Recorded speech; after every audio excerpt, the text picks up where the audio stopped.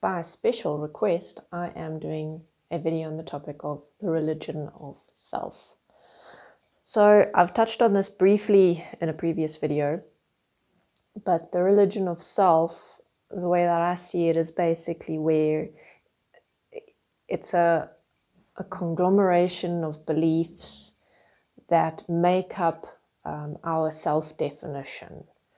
So it's all the things that I tell myself I am, all the I am thoughts that I have, the self-judgments, the self-definitions.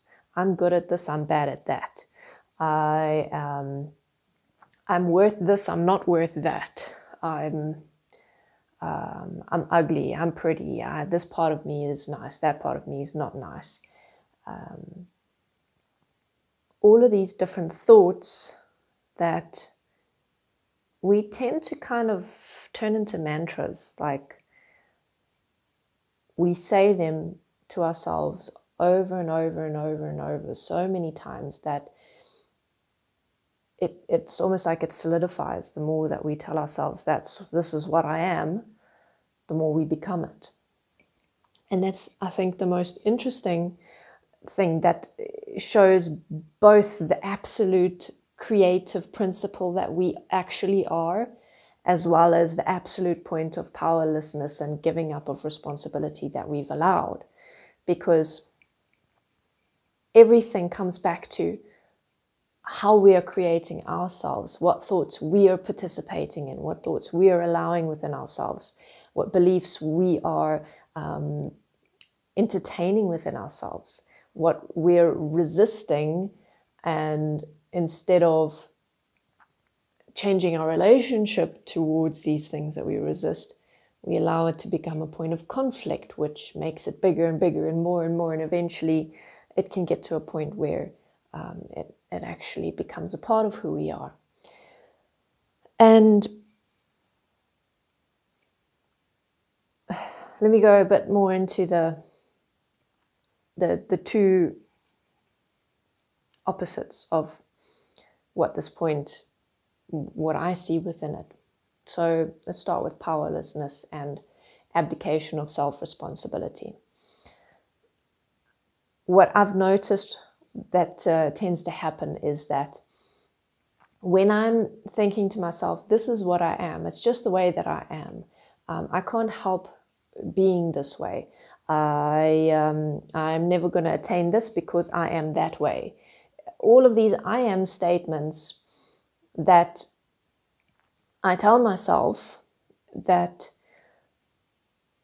I use as excuses to not actually ever do anything, to not push anything, to not challenge myself to change, to make my weaknesses stronger, because I'm just so set on keeping things the way they are and just kind of like being okay with all the different things that I am because I was just made this way. Now that's obviously how the belief works. I'm not actually saying that this is how we are made and that we are made in certain ways. We are the products of a whole lot of different factors. We have levels of physical as well as, let's call it, mind programming, that all these different pieces and parts and components and cogs and wheels come together to form the entirety of who we are. And within this abdication of self-responsibility when it comes to how we see ourselves and what we believe we are and who we believe we are, we place the power of change into this concept of being made a certain way, or just being a certain way, as if we don't have any control over that, as if we can't change ourselves, as if this is just who I am and that's never going to change, and the only thing that's going to change it is some outside miracle happening to me and making change happen. So that's the powerlessness side of it. Then on the other side, the creative principle side, what is so interesting and so sad at the same time is that we so completely believe and become these thoughts that we keep telling ourselves, these beliefs, these self-definitions, that the more we feed these thoughts, the more we become them in the physical. We actually act those things out. So if it's thoughts of inferiority, I'm not good enough, I'm not pretty enough, I'm not popular enough, I don't have the good thing, I won't know what to say, I won't know how to communicate with people, I'm just going to say something stupid. All of these different thoughts that we're telling ourselves, it turns into, when we're in those particular situations, so let's say in a social situation where that inferiority experience and definition and belief is triggered, all of those thoughts are going to start churning, right? And our behavior is going to be manifesting according to those thoughts. So where maybe I would stand quietly in a corner somewhere, trying to not make eye contact with anyone and just generally being awkward, or blurt out silly things that I say just because I'm insecure, and that ends up being something that I use as more ammunition against myself because that was so stupid. Obviously, I said that because I'm such a retard in social situations, blah, blah, blah. So that's one example of it, but and maybe one that's kind of easy to see. But there's also these other moments in our lives where we really become these self-definitions. And I'm going to take something like I'm going to take a difficult topic. Difficult not because it's hard to talk about, but difficult because it's kind of the ugly side of humanity. Okay, so how about this? Inferiority, but in the context of someone who feels inferior, and the only way that they help themselves or can make themselves feel superior is by doing the opposite of that, by trying to impose their apparent power on other people. So maybe a husband who beats their wife or kids, or a wife who beats her husband and kids, or someone who enjoys making people feel small. And that dynamic is like, because I feel this way inside myself, I feel so completely insecure and inferior and small and worthless, I'm going to make someone else feel that. I'm going to pretend to be the opposite of this and force someone else to experience what I'm feeling. It doesn't, however, change the inferiority. It doesn't make that go away. And that's why people who rely on that kind of behavior keep going back to it and doing it over and over and over again, because they keep needing to get that fix, because it doesn't actually solve anything. And you see the inferiority come out in the small moments where,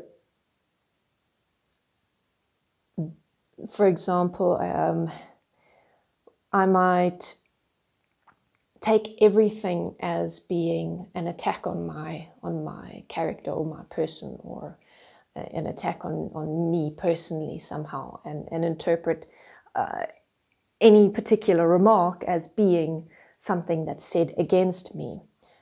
And that interpretation comes from my belief of all of these things that I am. Like, I'm already attacking myself with all of those things that this person's just said. And what they've just said has essentially, in my mind, reiterated all of these things I already knew I was. And, we're going to have different ways of responding to it. And in different situations, we'll have different ways of responding to that. Sometimes I might internalize that and just say, yes, you see, I am these things, and keep becoming that and solidifying that self-definition even more and more. Or in some situations, I might try to flip the script and launch an attack on the other person to try and defend myself and make them feel bad, but at the end of the day, I'm still feeling inferior. That reaction comes from that inferiority. That's the point that I'm getting to. We react in ways that is defined by these different self-definitions. And if we compare that to in a situation where someone says something and I'm not reacting, I can just simply look at the information that was spoken and respond in a calm and stable manner without attacking or judging or any of those things. Because my internal reaction trigger thing was not set off, and if it was set off, maybe I didn't follow through with that reaction. I didn't go down the rabbit hole and get tangled up in it. I let it pass over me and only responded when I was stable. So, right. How do we deal with this religion of self? Well, it's not, I can't say that there's like one thing that you can do that makes it all go away, because there isn't. It's a whole lot of different factors. It's a whole lot of self-definitions, a whole lot of beliefs about myself, a whole lot of thoughts about myself. And we have to deal with each one of those and redefine ourselves in a way that we want to, in a way that honors our best potential, in a way that works on strengthening our weaknesses and making our strengths even stronger. So, sorry, as always, there's no quick, easy fix. There's no magic wand here. Practice that awareness of the thoughts that come, and especially flag the words I am. Whenever I think I am, oh, red flag, something's coming.